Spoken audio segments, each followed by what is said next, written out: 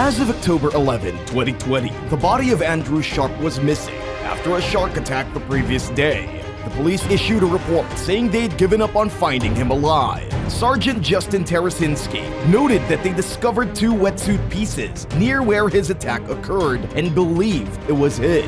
In addition, a surfboard believed to be Sharpe's washed ashore with apparent signs of a shark attack.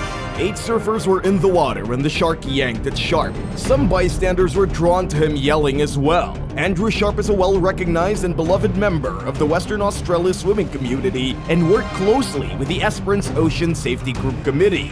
Thus, his unfortunate incident is deeply regretted and sad, mainly because the bystanders were convinced that he could have survived the attack. Even the Perth Police joined in the search, although nothing significant has come out of it since then.